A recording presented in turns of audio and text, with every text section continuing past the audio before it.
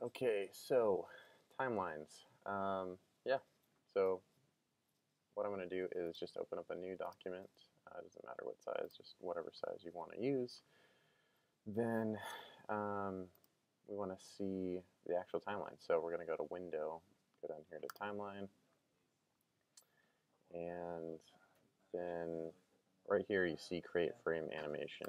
We're going to click that. So you've got your frame here, and this frame usually corresponds to the layer that's over here. So let's just add something to this layer. Let's just do quote. Make this nice and pretty by centering that there. Okay, so you can look down here and you can see that there is a quote. You can see the graphic there in the frame corresponds to this this layer over here. So really all we want to do is for each layer, or sorry, each frame over here, we're going to show a layer. So let's see, we want to make this 4 frames. I'm going to drag this down here to make a new one. I'm going to do that 2 more times, so we've got 4 frames.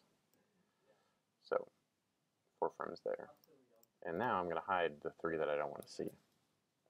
So what we've got here is we've got 4 layers with different quotes on them, and then we've got 1 frame over here. So we want 4 frames to correspond with our layers. So this is the new frame button right over here. I'm going to click that 3 more times. So we've got 4 layers here. So this is a sort of tricky part. What you want to do is for each of these frames, you want to show each layer.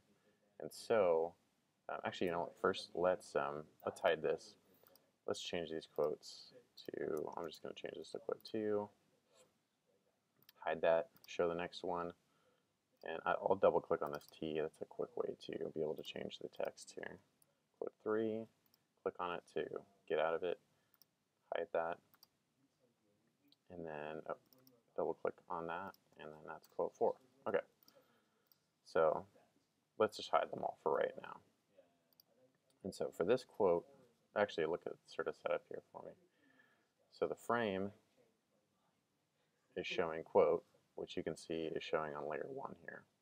So let's click to layer 2, and you can see that over here in the layers, this first quote is still showing. So what you want to do is hide that and then see the next quote. So these are corresponding now.